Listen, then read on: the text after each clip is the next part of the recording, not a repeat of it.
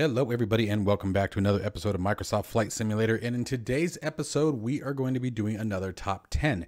These are my top 10 applications for Microsoft Flight Simulator that I find to bring the most enjoyment and most advantages to the simulator. Now this is going to include both some payware and freeware applications. Stick around guys and hopefully you'll find something that you like. If you are interested in acquiring any of my overkills tutorial guides for Microsoft Flight Simulator, please consider joining me on Patreon.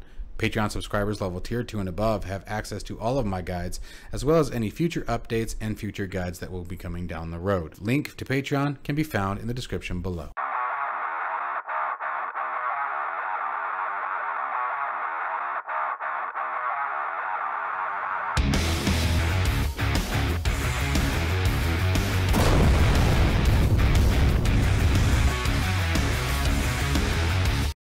Okay, so the first tool I want to talk about today, guys, is a free tool that just launched back on the 20th as we're waiting for the A320 performance calculator to be completed by EasyJet Sim Pilot. I've actually seen a couple of videos that he's working on. That's going to be a fantastic application, but this is a nice fill space until that is complete. And so I'm just going to show you guys live what this one does. This one's pretty cool. So we're going to bring it up here. We're going to set in our departure ICAO. So let's say we're departing from my hometown, Tucson. Takeoff weight, I don't know, let's say, I think we have to do this in kilograms. So let's say we're doing 54,243. Flaps configuration, we're going to do flaps 1. Anti-ice will be off for Tucson. Air conditioning, your pack system is going to be on. The runway length will be determined by the runway selected, and it is in meters. So we're going to change this to 11 left. This is our big runway. And you get your runway heading, runway elevation, your current QNH, temperature, winds, 2604 knots. This is actually accurate at the moment. And we're going to hit calculate. And in our case, we can't actually use a flex temp today. TOGA is required for our best takeoff performance, but it even gives you the V speeds. Now, there have been 1 or 2 times here in my little quick test that I did with it. I didn't test it extensively, but there was 1 or 2 times out of about 10 where the conditions were not quite accurate as far as the V speeds go, but they're like 1 to 2 knots off. So nothing that you would want to gripe about. So anyway, this is just a really handy tool. It beats having to go to a website. It's something that you can have directly on your desktop, ready to go when you're all set for your departure. And I just thought that you guys might enjoy this one. And again, it's a completely free application, so a nice little tool to have in your flight sim toolbox for the A32NX. Sticking with departures, a lot of times when doing general aviation flight, if you guys, for example, don't have your METAR information, or maybe you're just jumping in, you kind of just want to screw around and don't want to take things too seriously, but you like to be able to depart from the correct runway, or maybe you're doing your flight planning and need to know what your runway is.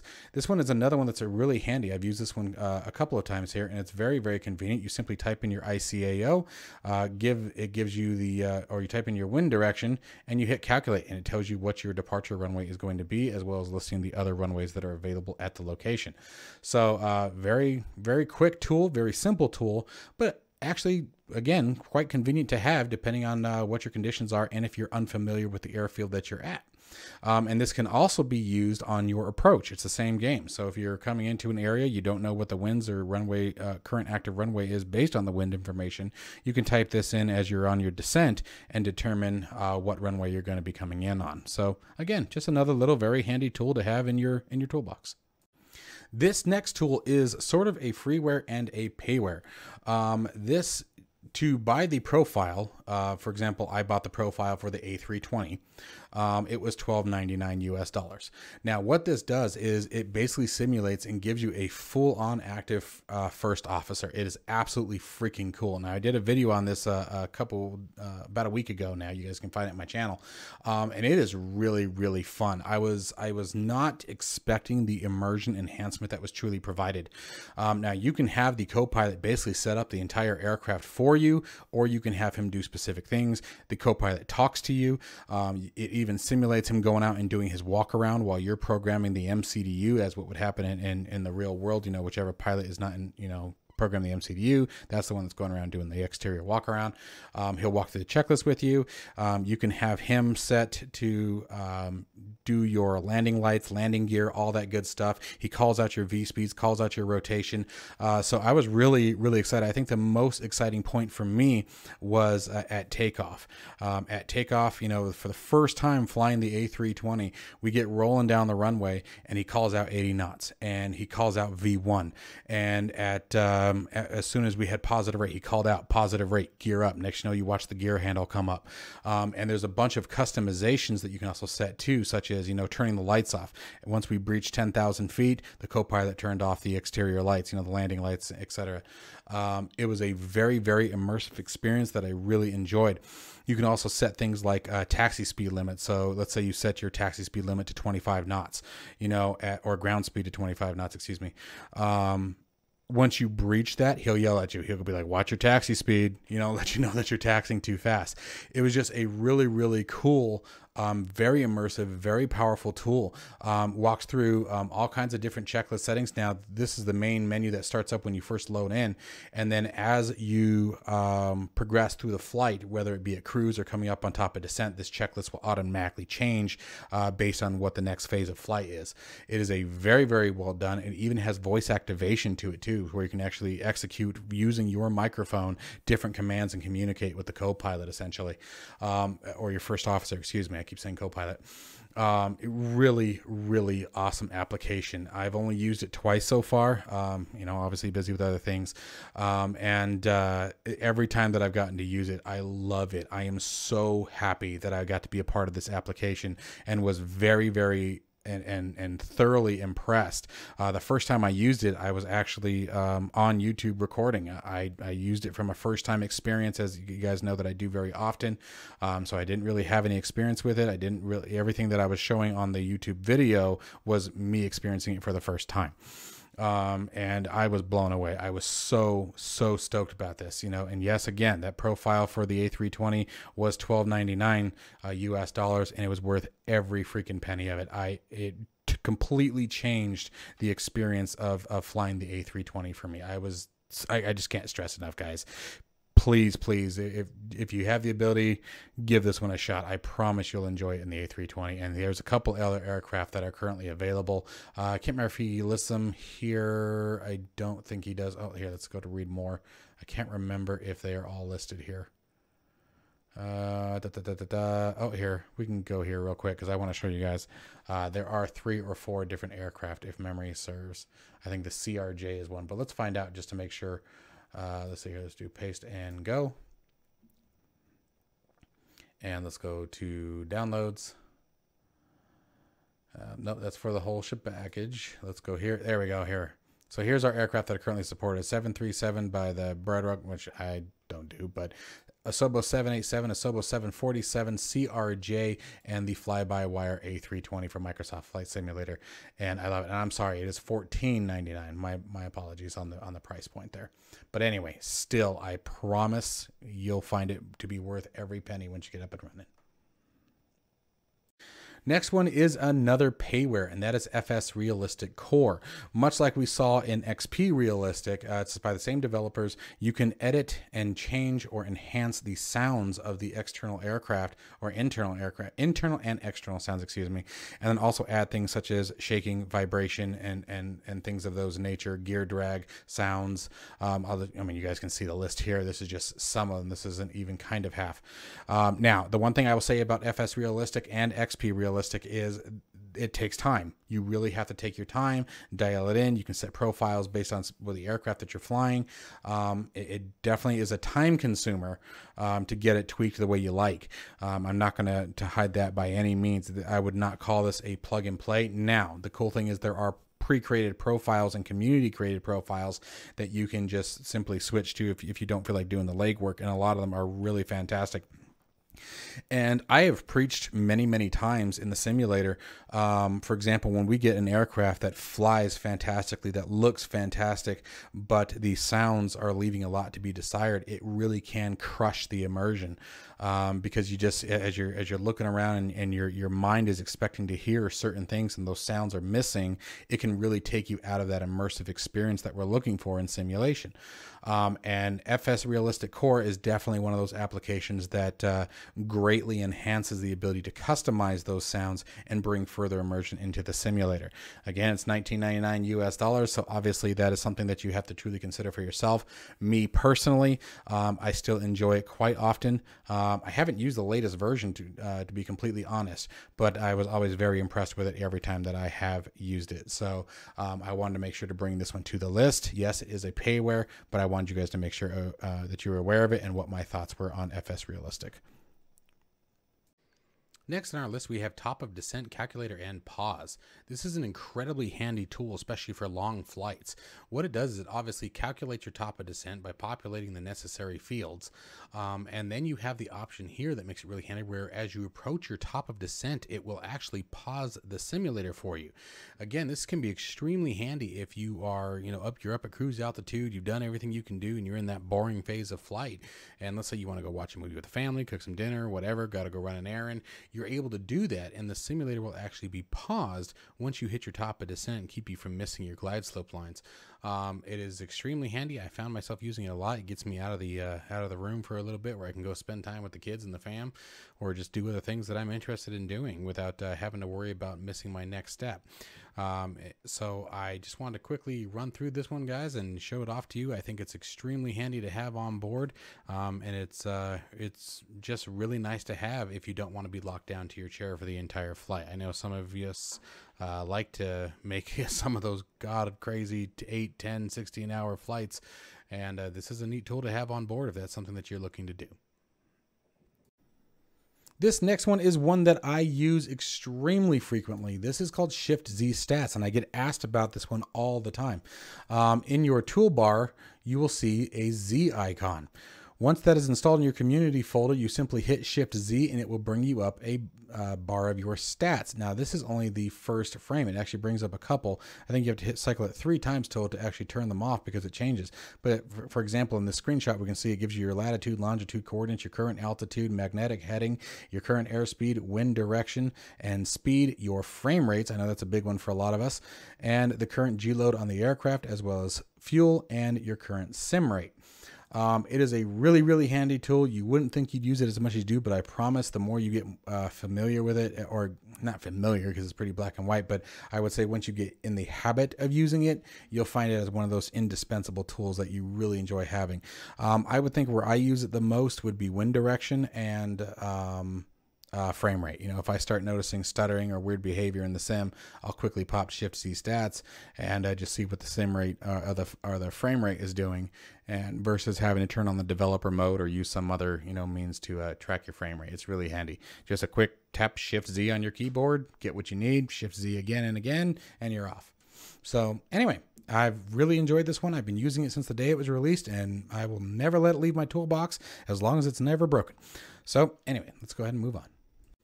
Sticking with our guys over at Ambitious Pilots here, we have the toolbar pushback. I have tried out so many different pushback utilities over the span of Microsoft Flight Simulator. Everything from, Better Pushback, Pushback Helper. Better Pushback was X-Plane 11. I always get that mixed up. Pushback Helper to a Pushback Recorder to, I think there was one other one, Pushback Express, and then I think I finally settled on toolbar pushback. Even has some voice interactive playback, meaning that we don't necessarily give the voice commands, but you can hear the pilot and ground talking back and forth as they execute the different commands. They'll even tell you things like, release your parking brake, etc. That audio that we were talking about earlier that tends to be missing with certain scenarios, this is another way to enhance that immersion with a very handy tool. You can even use your rudder pedals to actually control the pushback itself.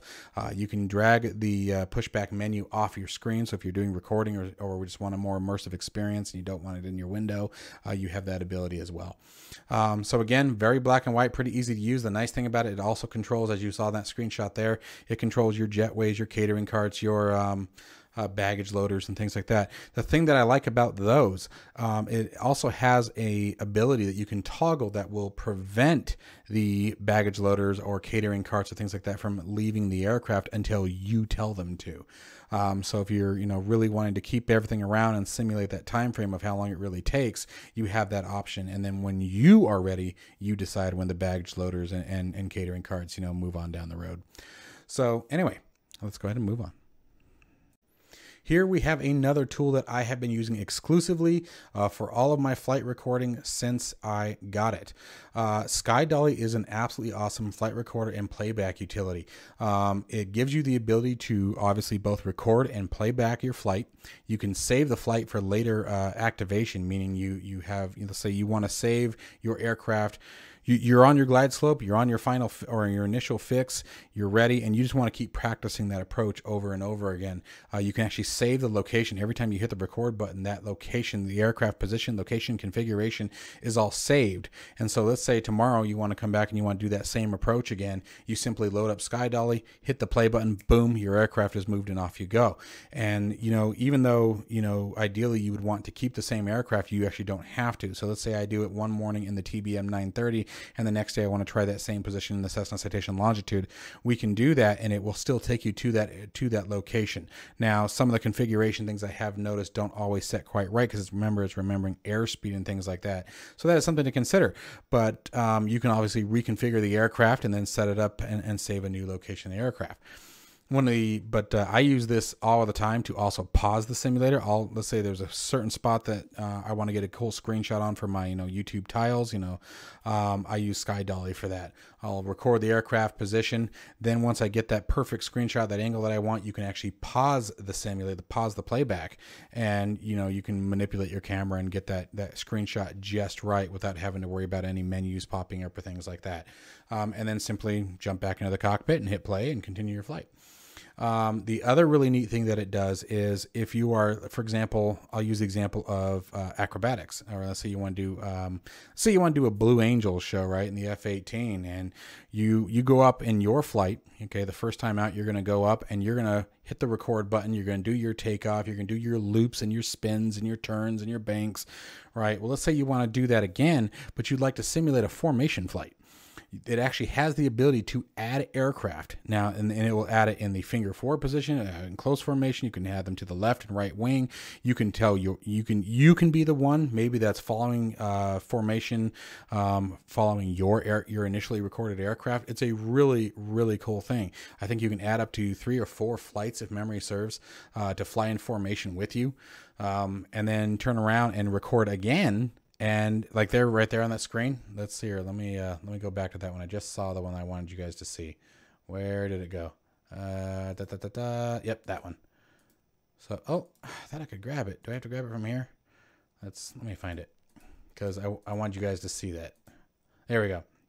So here's your formation controls here. So from here, this will be the recorded aircraft, and then you can select simply by clicking on one of these which aircraft you want to or what position you want to add. So whether you want to add a trail or a line abreast, and then you can actually change their distance to the aircraft, to the recorded aircraft. Remember, so it's all based on this aircraft, and then you can choose. You can be the one flying one of these aircraft here. It's really, really neat, and so far it's worked flawlessly for me. I was messing around with it in the Hawk the other day, thinking about doing, trying to put together some sort of cool cinematic air show for you guys. I thought that'd be kind of fun, something different for the channel.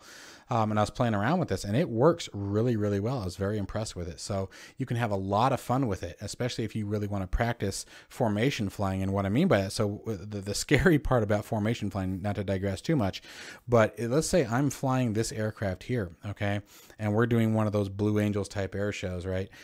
my job is to stare at this aircraft. I have to have my aircraft in a specific position, find a specific visual point that I'm supposed to be watching, keep it within a certain distance of me, and my entire flight, I am staring at that spot. I am trusting my lead pilot to fly and keep me safe, because my eyes never leave this aircraft through takeoff, landing, etc., you know, depending on what your formation is.